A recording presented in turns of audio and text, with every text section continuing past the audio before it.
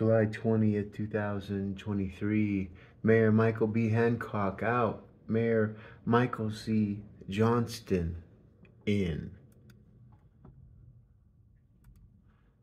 And here it says it all, folks. When you're able to take and pattern match people's voices with their actions and the words they say, and they better hope that nobody else said those words.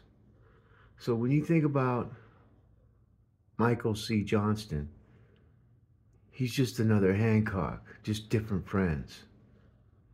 And so as you take a look at this, Mike Johnston sworn in as Denver's 46th mayor. 46th mayor matches the 46th president, and then they have Jen Ritter, who's supposed to be a wherewithal of all things. She's going to be pattern matched today. But 46 matching 46, they don't see the numbers aligning. They don't, because they don't give a fuck. Here's Denver Post. And you got to remember, CBS, they were for Kelly Bra, who was completely overran by the voters of Denver. See, they think they could tell Denver voters what to do, and her little whack-a-mole video about her's the only one with the experience. The voters spoke, man, and the ones that spoke are the ones that didn't vote, because this election was the most important election of all elections. And when you have all these IT people and all these media hacks like Denver Post, and delivers an annual State of City address at Montbello Recreational Center on July 18th. Oh, what did he say? Mayor Hancock, who's leaving City Hall after 3 terms as mayor and 2 on City Council, received standing ovation by the same people and a hug from Johnston as he put his hand on his heart. So when you think about that right here, standing ovation, let's think about Michael Hancock's legacy, decay. Mayor Hickenlooper, decay. Mayor Webb is now decay.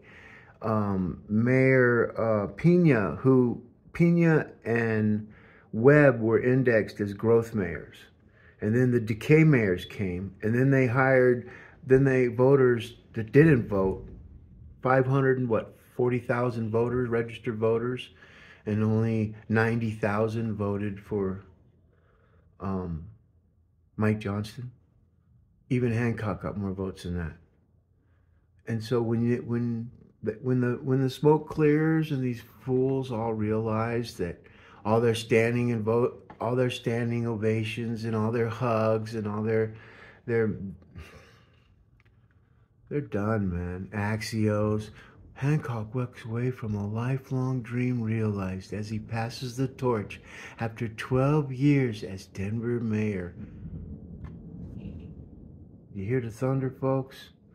Things are coming to Denver that they're not even going to be. But I saw it, and I created platforms. I don't create dreams like Mike Johnston. He's all talk, no platforms.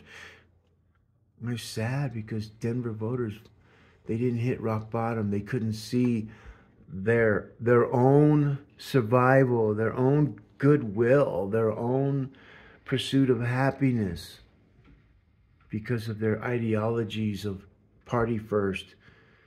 And on February 6th, in Judge 2023, case number 2023 CV54, I sued Paul Lopez and that whole bunch, man. They're all these voters that didn't vote for him. That's the ones they should have realized, because when it comes down to the rankings of the city and county of Denver and them still being with the denvergov.org and not denver.gov, they're causing themselves in the metaverse to go backwards.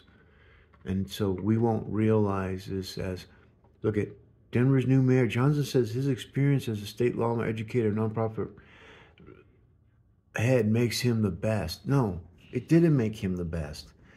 What happened is Kelly Bro was outdated, outrated, bloviated pig with red lips. Okay, she went from one job to the other. She said she wasn't going to run for mayor, and then she said she is going to run because something told her to.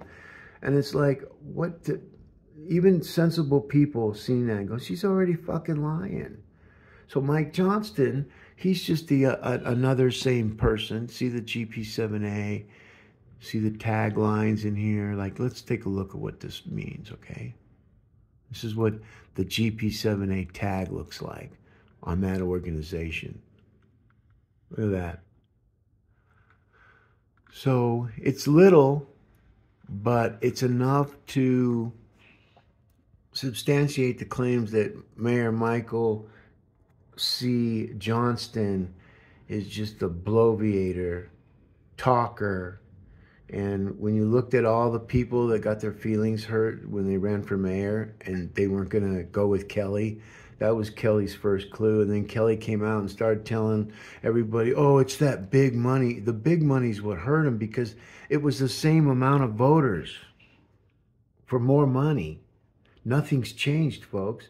And so tell your IT people to start telling you the truth about the analytics of artificial intelligence and pattern matching everybody's voices with everybody's actions, with wherever they're going, and their cell phone tower ping records are the new DNA.